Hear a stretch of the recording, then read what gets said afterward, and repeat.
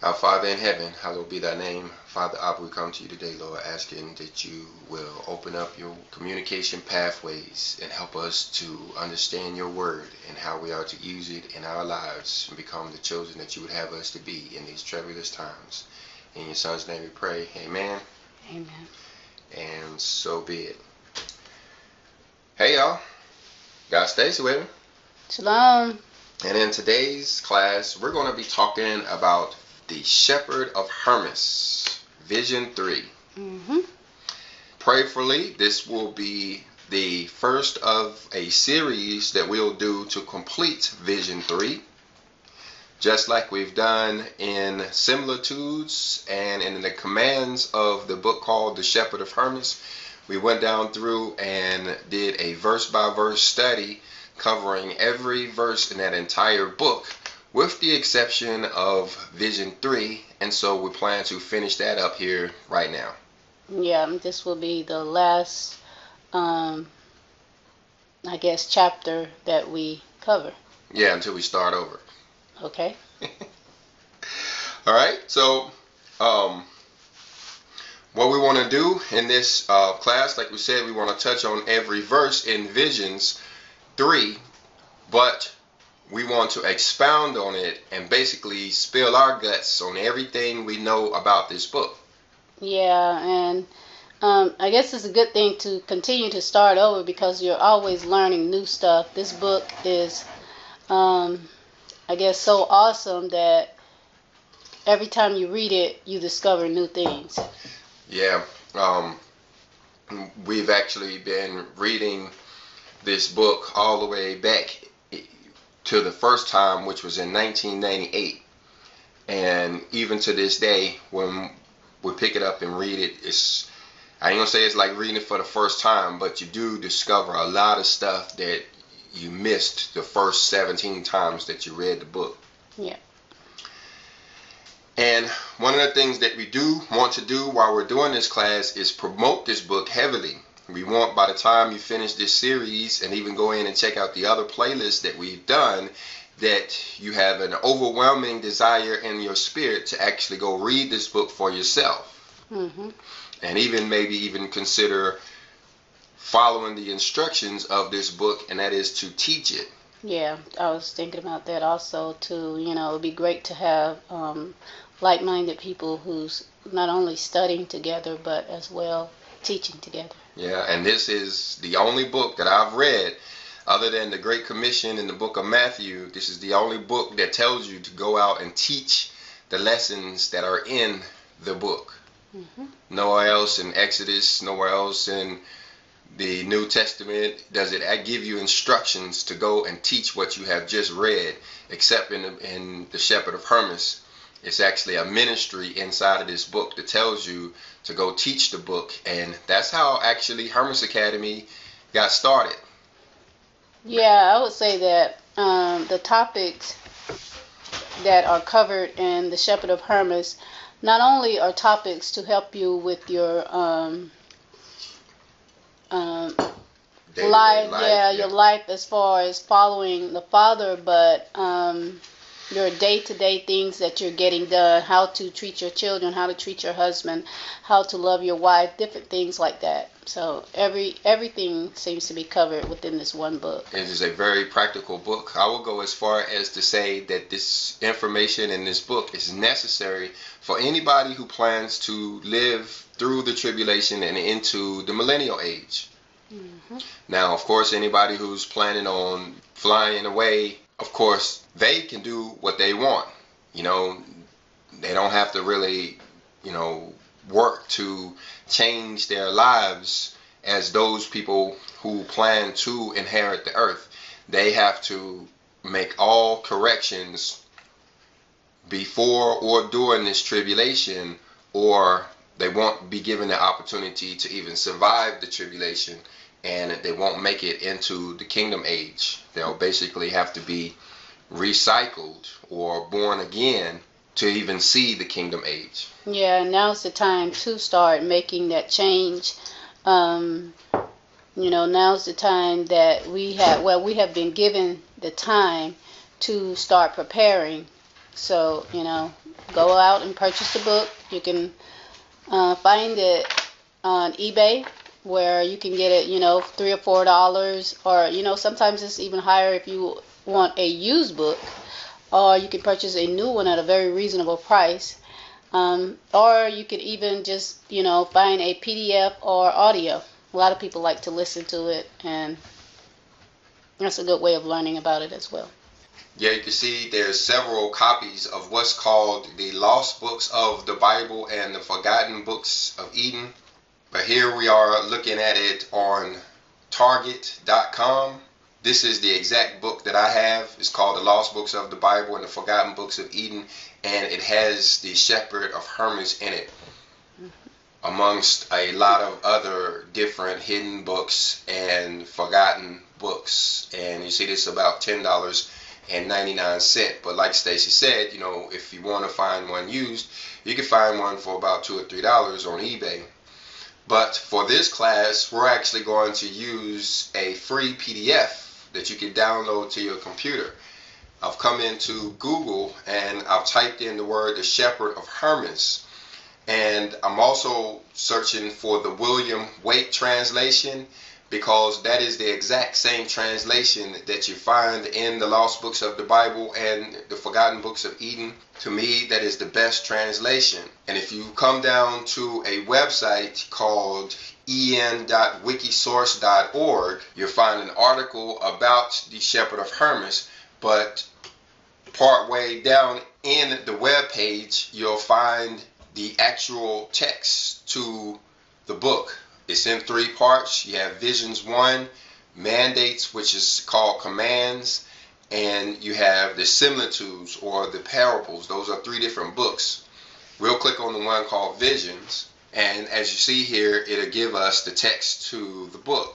We've done classes on Vision 1 and Vision 2. Like I said, we've done this entire book. We've even done a class on Vision 4 and the other parts of the book, Commands and the Similitudes.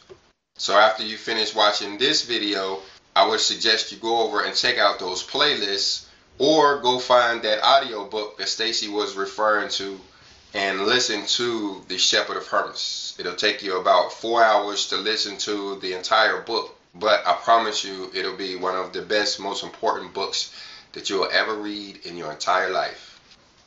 It starts off a little bit strange because Hermas is having a dream or a vision, which is where this portion of the book gets its namesake from. But then as it goes on into Commands and Similitudes, it becomes more practical and not so strange, would you say, Steve? Yeah, not so, I guess, strange. Not so dreamy. Yeah, I was going to say fairy tale. Yeah, it is a dream that he's having. One of the things that I also want to mention before we get started with the reading is that when you do purchase the book, and I would just suggest, and I know, Coach, that you also suggest that they bypass the first writings that goes to tell you about the times of the book, and they will tell you that this book is a folk tale that is not true. So, we want to not necessarily take the words of these people who are writing the what do you call it? The prologue? The introduction. The introduction. All of that. Because, your spirit will witness to you that this book is a writing of the Father, so an inspired writing of the Father. So I would just say to bypass that. Yeah, and that's the case with all books, even the books of the Bible. If you go in and listen to or read where the people are given introductions to even the books of the Bible, they will distract you, and it almost seems like they're trying to convince you that they are not legitimate. And they do that with all of the books, including Enoch and Jubilees and Jasher. It's like most of the time those introductions are written by people who don't believe in the scripture at all, and their primary focus is to make us discount it as well. So I agree. Like Stacy said, skip that part. Go back and read it at the end if you want. after you have tried it by your spirit for yourself. This is the word of God, and he never expected us to allow people to tell us what we're supposed to think about it. We do have a spirit inside of us that this book and all of the scripture is written for, so we should give our spirit man the opportunity to judge without letting Gentiles or heathen or atheists or scholars or whoever they want to be tell us what they think about it. This book was actually part of our Bibles at one time until some of those Bible scholar kind of people decided that they didn't want it in the Bible, and they took it out. They actually removed it. If you go back to the early scriptures, you'll actually find the shepherd of Hermas in there. In my opinion, the shepherd of Hermas is the instructions that we were supposed to get in the second era. Of course, the first era, we got those instructions by way of Moses, where we learned the statutes, the judgments, and the commandments back there in Exodus chapter 20 through 23. But if you think about it, could it be possible that the only instructions that we were supposed to get after the Messiah came was the Beatitudes, considering that Matthew would actually be considered an old covenant book, because the new covenant didn't start until after the death of the Messiah. We actually didn't get any instructions going forward by way of commandments, statutes, and judgments, with the exception of the shepherd of Hermas. And like I said, those guys took it out of our Bibles, seemingly maybe to confuse us and keep us to where we were dependent on them for our food, our clothing, our shelter, and even the instructions from our Father. After the laws that the Father gave to Moses, the next set of laws, if we go strictly by the King James Version of the Bible, we haven't been given any new set of laws, No instructions going no forward. instructions, yes. The Gospels don't give us new instructions. I think they're just like talking about the instructions of Moses and things like that, not even the writings of Paul. The Shepherd of Hermas is the book that does give us the laws, and then I would say the next book would be the Third Testament.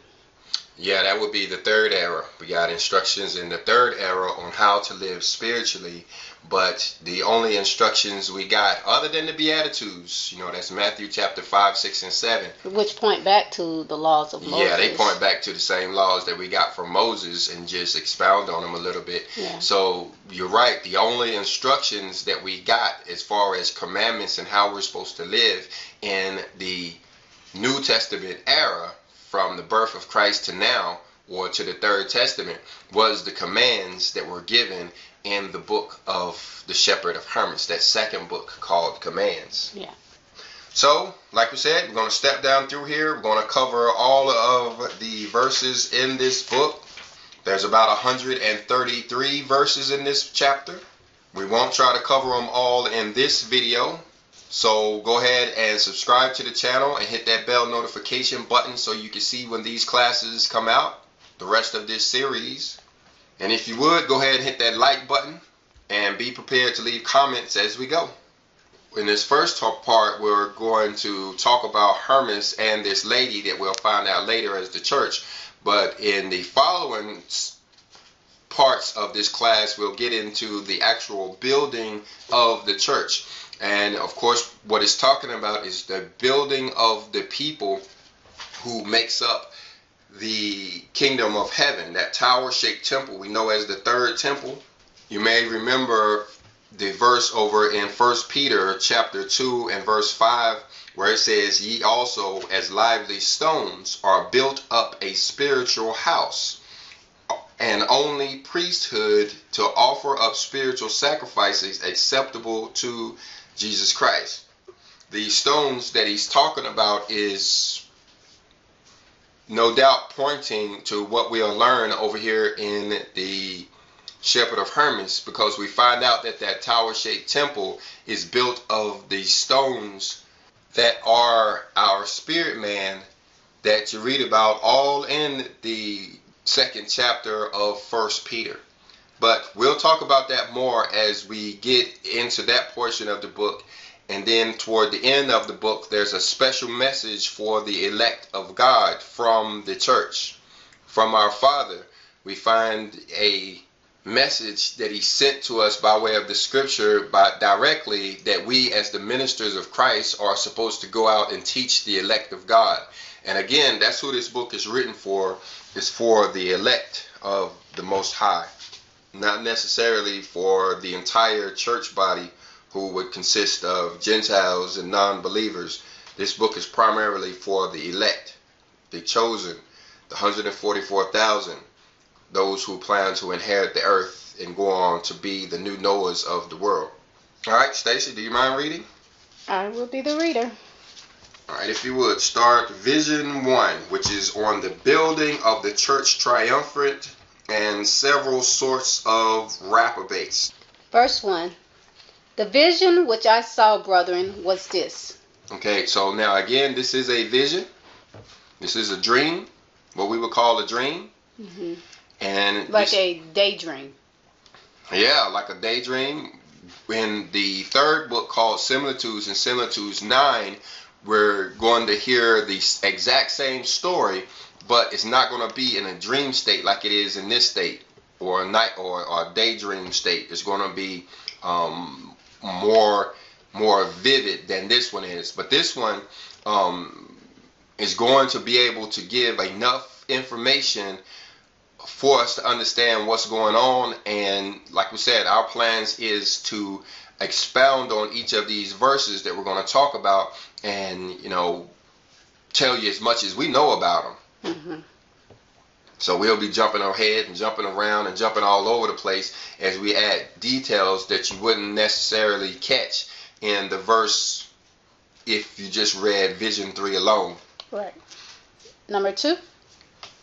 When I had often fasted and prayed unto the Lord, that he would manifest unto me the revelation, which he had promised by the old woman to show unto me, the same night she appeared unto me and said unto me.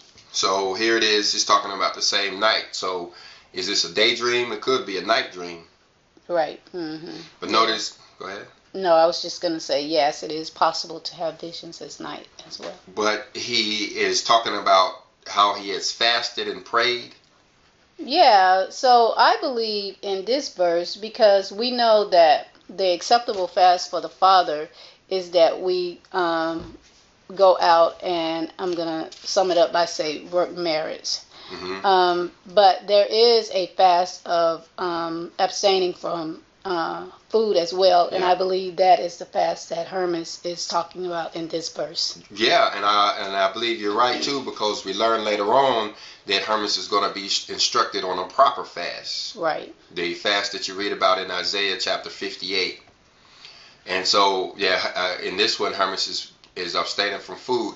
But you have to understand that what that does for you as far as abstaining from food, that kind of fast actually sharpens your mind. I think it humbles, I guess I want to say humble the flesh. Yeah. To open you up to be ready to receive things from the Father. Yeah, you're right. Whereas the Isaiah chapter 58 kind of fast humbles your spirit.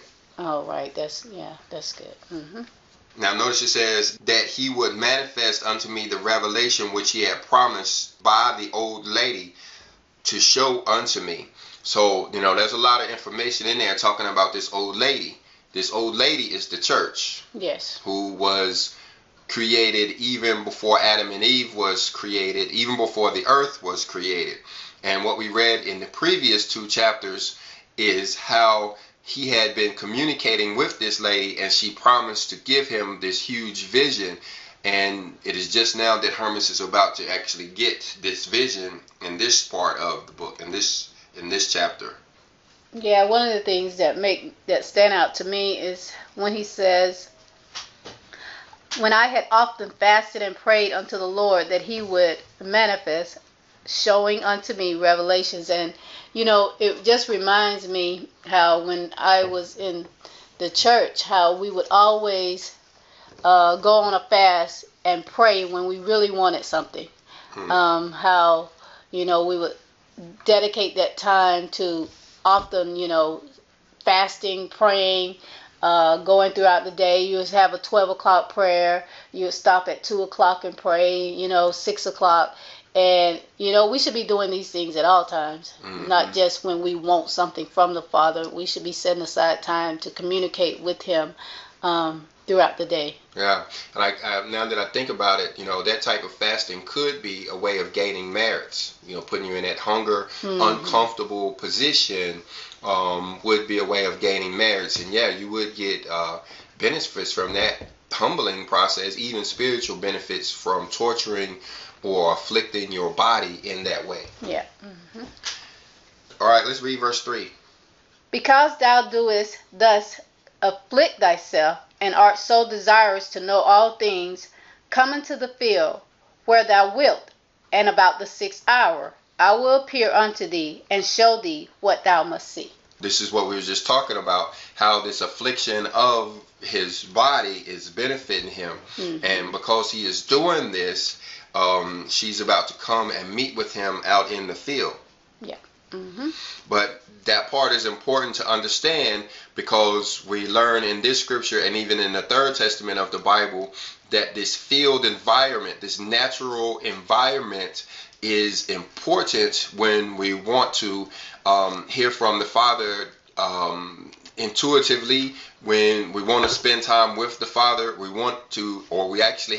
need to get away from all forms of technology, even our houses and our cars, and actually get out there in a natural environment. And so that's what she's telling Hermas to do here. What is the significance, do you believe? I'm seeing that in verse 2, where she appeared to him at night. What is the significance, or is there one of the 6th hour? What time is that in today's time? The first hour starts right at dawn, at what we would consider somewhere around 6 o'clock in the day. And so the 6th hour would be about 12 noon for us. Okay. But even though he's saying at night? Well, remember that in verse 2, she's talking to him at night. But in verse 3, she's telling him that she's going to meet him tomorrow. Right. Okay. All right. That makes sense. Yeah. Yes, she's saying, in verse 2, she's telling him that she appeared unto him, but then she's saying the next day I will meet you at in the 6th hour. Now, I think the significance of that is, of course, he would have been sleeping in his bed and in his house amongst all of his material possessions and stuff. Even maybe his wife and his kids. Right. But now she's wanting to expound this vision to him, but she's going to need him to be in a natural environment. She's going to need for him to be out there amongst that natural temple. Yeah. Where, he won't be so distracted. Yeah.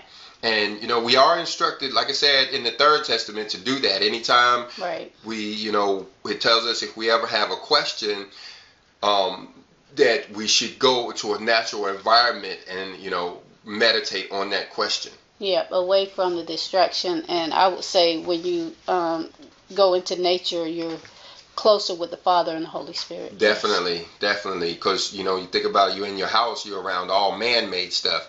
But when you get out into nature, everything in nature is a part of his creation. You can see him in everything out there, from the gnat to the tree to the star, everything. When you're looking at even the dirt on the ground, you're looking at a part of, who he is.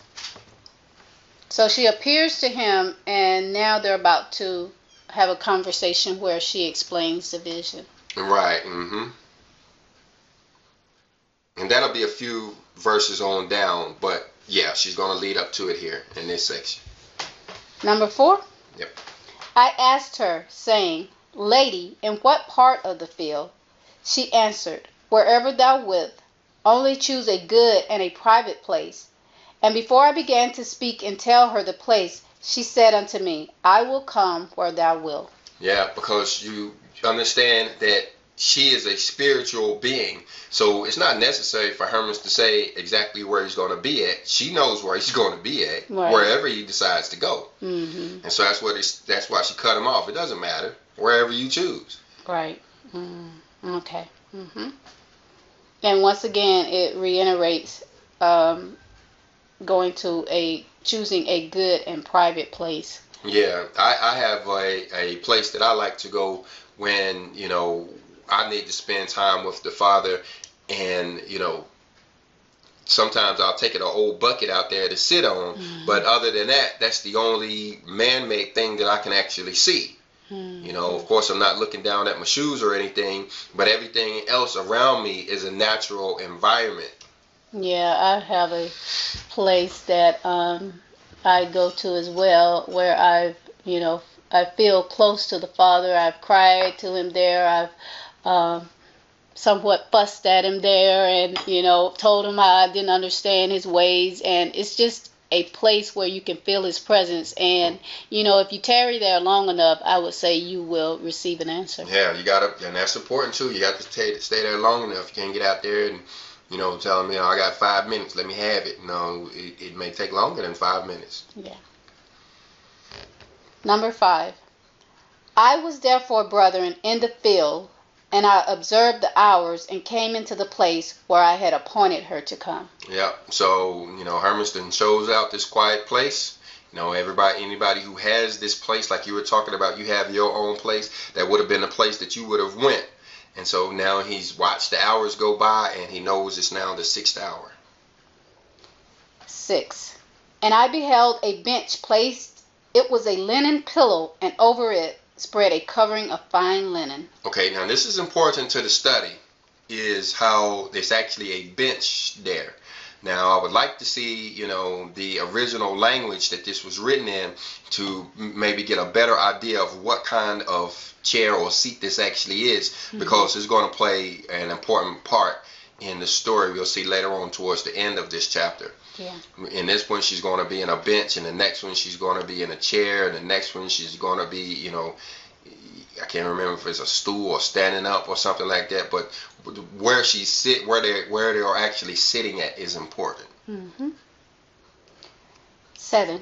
When I saw these things ordered in this manner, and that there was nobody in the place, I began to be astonished, and my hair stood on end, and a kind of horror seized me, for I was alone. Yeah, so, he done came to his own private place. He didn't even tell her where this place was at. Right. And so he done showed up to this place that he done probably been to, a dozen times before.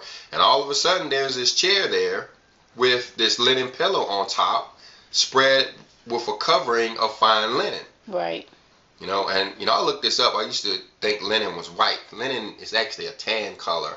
Yeah, it's a natural color, like a light brown or whatever. Yeah. And, I tried to find a picture, and I may even have to order me some linen so I can create this, so I can make my own picture of this bench with this linen pillow and this linen covering on it. Yeah, I actually looked it up the other day, and there are several places where you can find decent, like remnants at a different, decent size for a decent price. Yeah, just something so we could get an idea of what this could actually look like. Number 8. Well, do we have anything else on 7? Well, we want to talk about how, when he noticed that these this bench and the covering was sitting in his private spot, where apparently nobody knew about, that he had chose out. When he saw it sitting there, of course he was kind of scared. What's going on? How did that get there? How did this get here? You can imagine if it was us, it would be on our property. So it's like, who done put this here? You know what I mean? Where did, how did this appear on my property? Don't nobody even know where this place is at. Yeah. And so it would have been kind of scared. Yeah. I would have saw it and ran. You'd have came back and said, well, somebody's down there. They done set up something. Yeah. Okay, number 8. But being come to myself and calling to mind the glory of God and taking courage, I fell down upon my knees and began to confess my sins as before. So, you know, his spirit kind of helped him out there, gave him a sense of bravery, and made him not run on. You can imagine how bad it would have been for the rest of us if he had never gotten this vision. Right. You know, so praise the Lord, he had a little bit of courage. And you want to talk about how he fell down on his knees and began to confess his sins? Go ahead. As before? Well, he seems to always be doing this. Yeah. And, you know, I know in Scripture it does tell us to confess our sins. Mm-hmm. Talk about why are we encouraged to confess our sins? Confessing our sins makes it known to yourself, our Father, and, you know, the entire universe that you are aware of what you have done wrong. I always relate it to, like, the child who has done something in error and done something wrong. You know, if, you know, that when the child comes up to you and says, Mama, I'm sorry to say, I broke your widget. You know, you're less likely to come down hard on that child than if you were to have to go find it yourself. And if the child were to lie about it and say, you know, I didn't do that. When you confess your sin, you make it known that you understand that you have done wrong. And that goes a long way with our Father, because, you know, the punishment doesn't have to be so severe as if he got to prove to you. You know, like I tell my kids all the time, you know, I don't really have to convince you that you did wrong. That's what the belt is for. The belt will convince you that you did wrong. But then when that child comes and lets me know, yeah, I know I did this wrong, I know I did that wrong, then I don't have to be so severe on them. A lot of times, you know, the punishment is in the crime itself. Yeah, and that just reminds me of how at one time I was notorious for banging up our vehicles. Yeah, you wrecked 2 vehicles in one day. Yeah, and I would, like, if I got a ding on one of the vehicle doors, and I would try to cover it up, or I would position the car so that, you know, nobody could see it or whatever like that. And, you know, when you did find out, maybe 3 or 4 days, a week later, you would sort of give me a little, you know, lashing. You know, why you didn't tell me? You know, we could have got this fixed or this. But, you know, when I did tell you, you know, as soon as you would arrive home, I was like, hey, you know, I got a dinger on the vehicle again. You know, you would be like, okay, you know, we'll get it fixed, you know. But once you start trying to hide your sins, things seem to, the situation seems to get a lot worse. Yeah, so important, confessing our sins, you know, to our Father. It don't necessarily mean that you have to confess the sins to the pastor or the preacher or anything. I don't know that that's necessary, but, you know, and that's not what Hermas is doing here. Hermas is on his knees and he's confessing his sins to, you know, to our Father. You know, and that's a big part of, you know, what we are going through and what we are about to go through is repentance. Mm-hmm. You know, and that's, you know, a big portion of this book called The Shepherd of Hermas is learning the importance of repentance in it, you know, and what it looks like.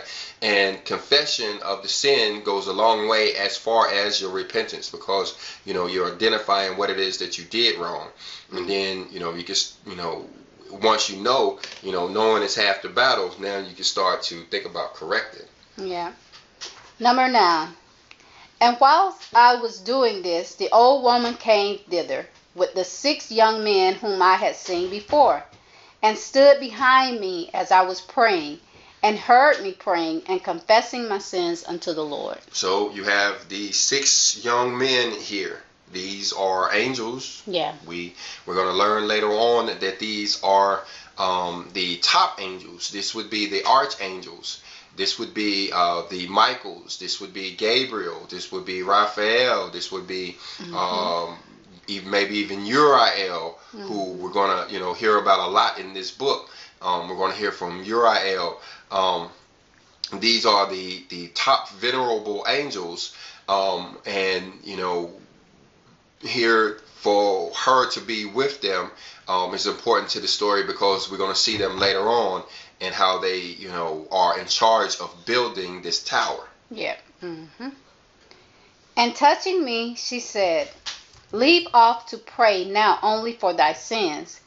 Pray also for righteousness, that thou may receive a part of her in thy house. Yeah, so Hermas is confessing his sins, but she's saying don't only just confess your sins, but pray to actually get better. Pray to, stop sinning. Yeah, to become righteous, and not only for yourself, but for your household as well. For your entire household. Now, Hermas is a pious individual. Like he says, he's constantly praying in this book. That's why he was chosen to deliver this message, is because he was a very prayerful, very pious individual. But you have to remember that Hermas would have only had the instructions from Moses to go by. He would not have even had the Beatitudes, because the books of Matthew, Mark, Luke, and John weren't available yet. Mm-hmm. And so he may have understood the commandments, the statutes, and the judgments, but he hasn't gained what he will gain in the second book called Commands. Yeah. Mm-hmm. He hasn't gotten that second era instruction.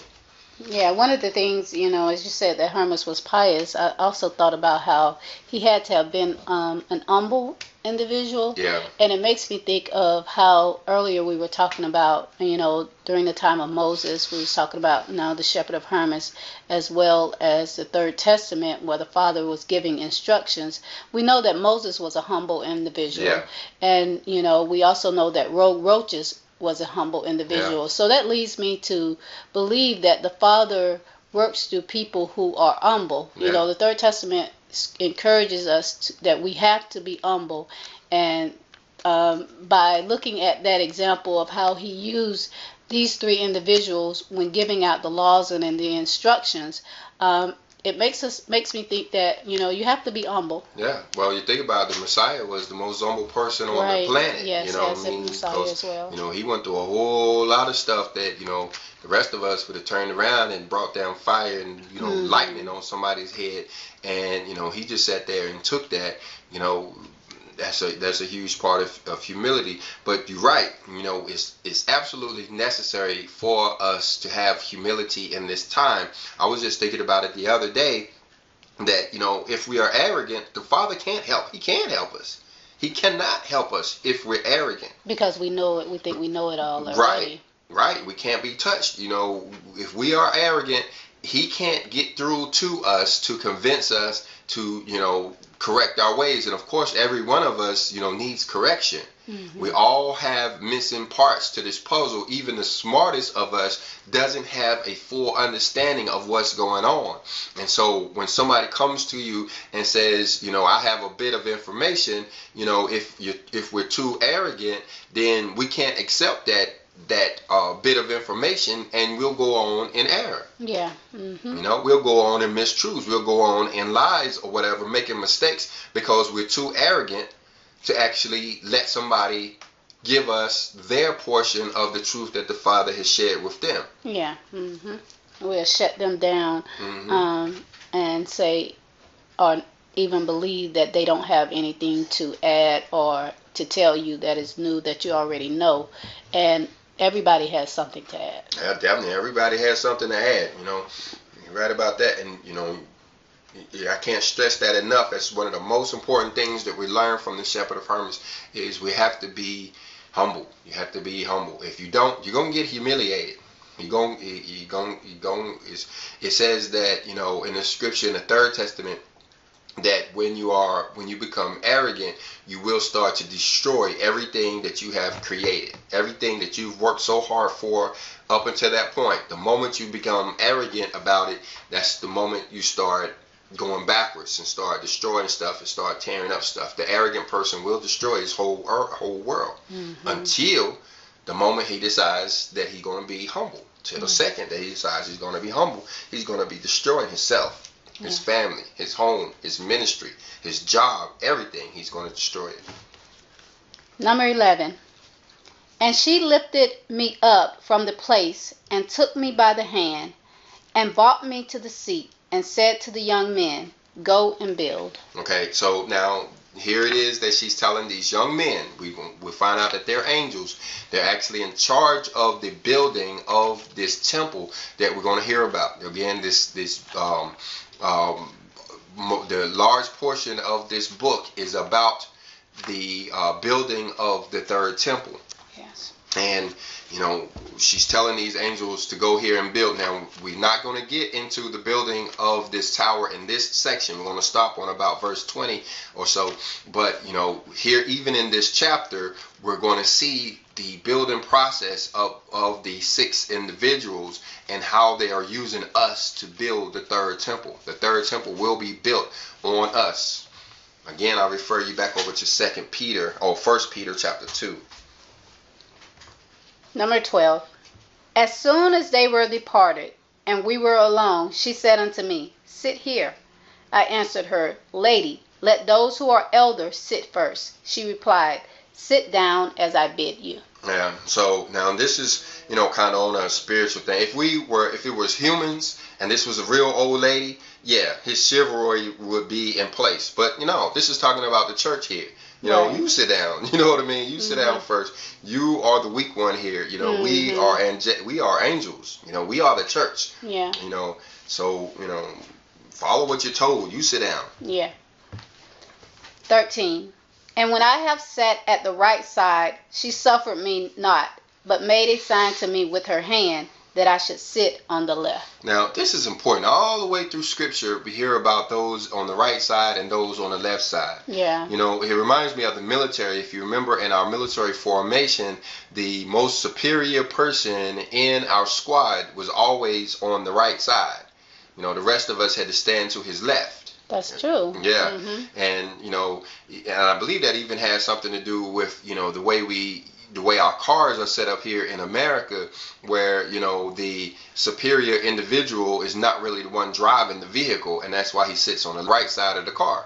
But anyway, that's just on my own thoughts. But what we're going to find here, and, like we heard about over there in the Messiah, when he was talking, how he said that he would be on the right hand of the Father. Yeah. There's really significance in being on the right side or the left side when it comes to spiritual stuff. Yeah, you think of, I guess the right side as being the more dominant side? I don't know. The left side, I don't know. Is that less dominant? Well, in the military, the idea is that, okay, the most superior person in the squad was actually the stronger fighter.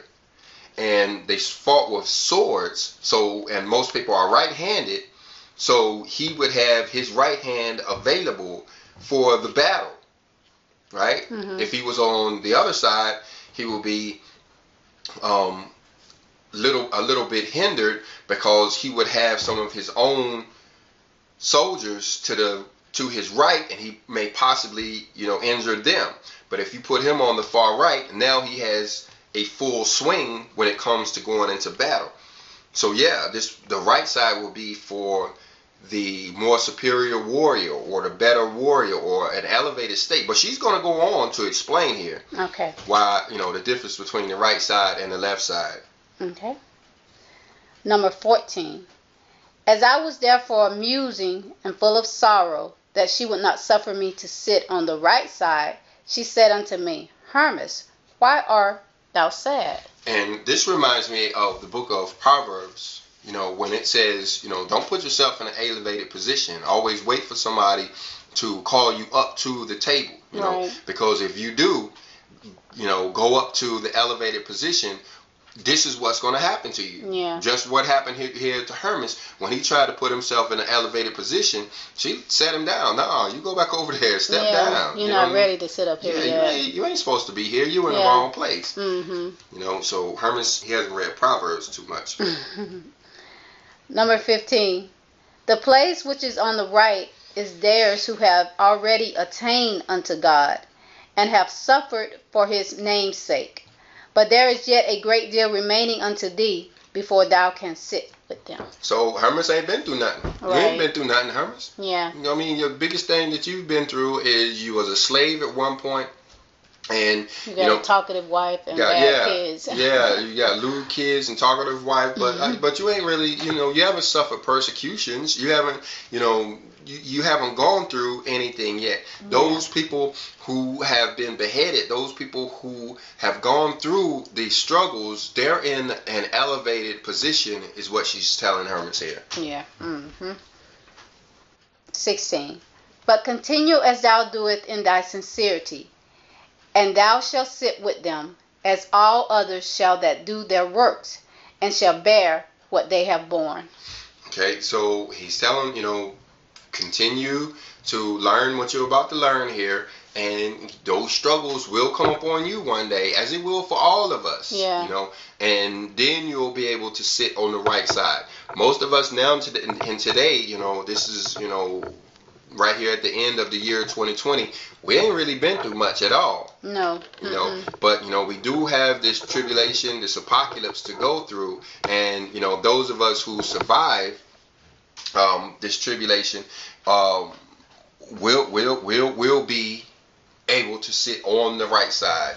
Yeah, a lot of times we think that we've been through things, and my struggles are not your struggles, and but we really, when we take a look at some of the things that other people are going through for the sake of His name, we really haven't been through anything. We got people in other countries who are being martyred, who are being starved to death, who are, just a lot of things that's going on, and we have the freedom of not going through those things, and there's a lot of things people are going through for the sake of the Father's names that we don't know about. So there's a lot of people in hunger right now, in poverty right now. You know what I mean? That there's a lot of people going through a lot of stuff for this struggle, and the only thing about it, those are the early birds. Those are the forerunners. Those are the people who are set aside to lead the rest of us, because all of us getting ready to go through it, and we'll feel ourselves blessed when we have those who are around that can say, hey, don't worry, you're going to survive. Yeah. Hey, you're not going to starve to death. You know what I mean? You sure you're barely hurting, but you know what I'm saying? You go over there and eat that plant right there. It's edible, eat that. You know what I'm saying? We'll have those who went before us that can help us out, because like I said, all of us got to go. All of us, I've been homeless one day. I've been I was homeless at one point, and so, there was one individual that sent me an email saying, that his parents was about to, put him out of the house, and he was thinking about going to sleep in a car. And I'm like, hey, that's great, man, because, a lot of people ain't got that car to sleep in. They right under the stars. I want them to tell them, that, being homeless is not that bad. You know what I mean? Jump on it. But, especially when you're a single individual. Oh, yeah. Yeah, you're not accountable to a wife or children. It's really tough then. Yeah. When you got babies crying, I'm hungry, I'm hungry, I'm hungry. Right. So, we really need to understand that, stop being so selfish, and look at, this world from our own eyes, and look at it from the other guys, because like you said, there's a lot of people going through a lot of stuff. Number 17. I said to her, Lady, I would know what it is that they have suffered. Here then, said she, wild beasts, scourging, imprisonments, and crosses for His name's sake. Yeah, so these are some of the things that these people have gone through. Wild beasts, you have to remember that one of the things that the Romans did to the Hebrews after 70 AD, when they had them in capture, was they made sport of them. In those Roman cathedrals over there, one of the things they did was they brought these Hebrew men in, and allowed the lions to eat them in front of everybody else. They just threw them in a ring with a lion, and the whole sport about it was, how long is he going to run around before this lion or this tiger catches him and chews him up and eats him right there in front of us. Yeah, imprisonments as well as crosses. I think we have to remember also that this was happening right around the time, right after the Messiah, during the time of Peter, Paul, and the disciples of the Messiah. So they were under the ruleship of Rome, and they didn't show any mercy toward they really didn't care. Of God. Yeah. And, when it talks about crosses there, it's not only talking about that wooden cross that we can see and being hung. It's talking about, It's talking about being humble. It's talking about being persecuted. It's talking about,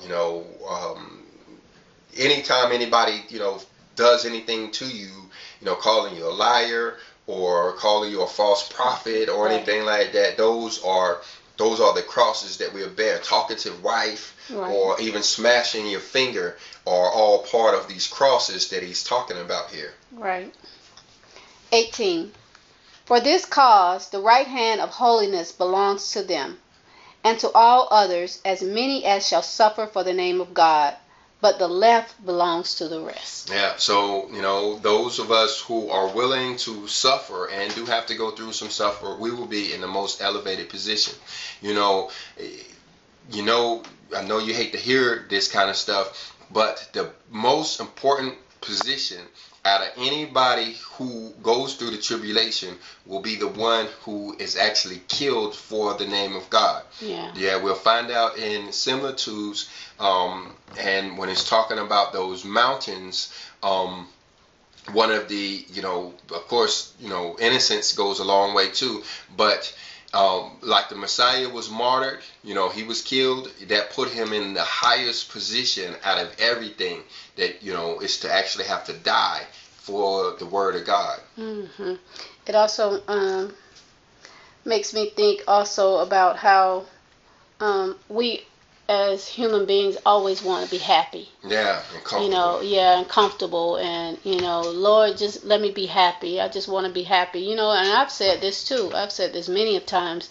But when you're happy, you're not benefiting anybody. You know what I'm saying? You're benefiting just yourself. But when you have to go through things, then not only do you have a testimony, but you can help people. And so just being happy, though we want it, and though I want it too, it doesn't help you in your striving for the kingdom, if that makes sense. Yes, it does. And in fact, it reminded me of, what we read over in the Beatitudes, how it starts off, and it's talking about what it means to be blessed. It says, blessed are the poor in spirit. Blessed are they that mourn. Blessed are the meek or the humble. It says, blessed are they which do hunger and thirst after righteousness. And, some of these, if you look at other translations, it says, blessed are those that are hungry. Blessed are those that are thirsty. Because it says those who are hungry now will be fed later. Yeah. So, and that goes back to what we were talking about earlier, how there's some people who are out here going through a lot of stuff. The Father is preparing them for, what's to come. And while they're out there now and they're being hungry, they're learning how to live without. They're learning how to not rely on the grocery store so much for their food. I think when we was going through our hunger pains, we found about 5 or 6 different plants that was growing in our yard that we had been mowing down with a lawnmower that turned out to be food. Yeah. That is just growing in the wild. All of this works to our benefit. Anything that's seems to be harming us actually is working to our benefit. So in 18, she's essentially saying that the ones who are on the right are those who have went through something, and the ones on the left are those who just want to be happy or just live the comfortable life. Or haven't gone through it yet. Have not gone through it yet. Mm-hmm. 19. Howbeit the gifts and the promises belong to both, to them on the right and to those on the left hand. Only that sitting on the right hand, they have some glory above the others. Yeah, so it's like a purple heart.